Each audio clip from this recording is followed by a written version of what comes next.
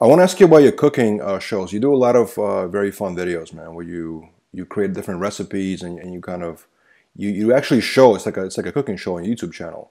How did you and why did you start doing that? And where do you want to take it? Do you want to continue doing more of that? Yeah, I mean, food is always something I've been interested in because, well, initially I was a fat kid, so I love food. And then as a bodybuilder, obviously the food is so important. Hmm. So I guess my whole life, food has just been so important to me. And, at a young age, my parents were divorced and my mom worked full time. So I was home a bit by myself. So I started learning. I took an interest in cooking. Part of it was just for practical purposes, but part of it also because I was interested in it.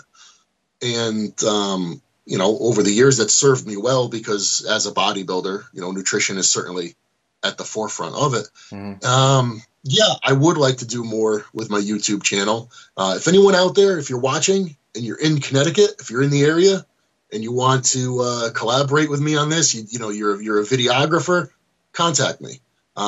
Because basically I need a good video person close by. Yeah, yeah, man. And I would definitely create more because I have all sorts of ideas in my head, things that I think people would find interesting and useful. Those are fun, man.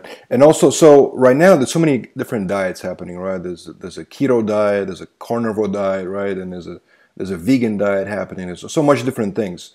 But do you think any of those diets can work for bodybuilding lifestyle? Like any of those specific diets, like a carnivore, keto, or something like that, Or do you think for bodybuilding you need to have a well balanced diet, or just regular, how it's always been done? Well, I've done the keto diet for Hmm. a while, back early on, Hmm. and I had success with that for sure. In the end, I for me I think the most logical thing is a balanced Hmm. diet. If someone was talking about veganism, I would probably hold it in the same regard as I would, a carnivore diet. I don't think it makes sense to just eat meat, and I don't think it makes sense to just eat plant foods either. I mean, we are, by definition, omnivores, and that's just a matter of fact. Hmm. So I think having a balanced diet makes the most sense, and there's benefits to all three macronutrients: carbs, proteins, fats, and to maybe manipulate them as you see fit. Bring them up, bring them down, take them in, pull them out. Whatever it is what I've had the most success with over the years, and has times where I would do a keto diet, it was good, it achieved the result, but coming out of it, my body wouldn't handle carbohydrates well, and my digestive system would be Hmm. messed up. And, Hmm. anything too restrictive, it just doesn't make sense to me. Veganism. Hey, look, if you want to cut back on, well, let me say this: if you're ethically opposed to consuming animals, then there's nothing else to talk about. That's just how you feel. Right. That's how you feel.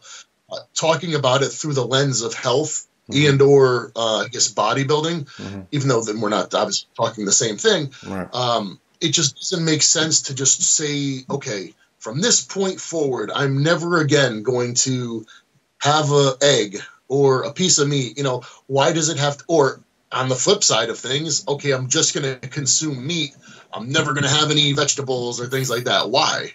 Hmm. If you want to limit your consumption of one thing or increase your consumption of another, I think that that's a sane thing to do. But to just eliminate it entirely, it's too extreme, and I just don't think it makes sense.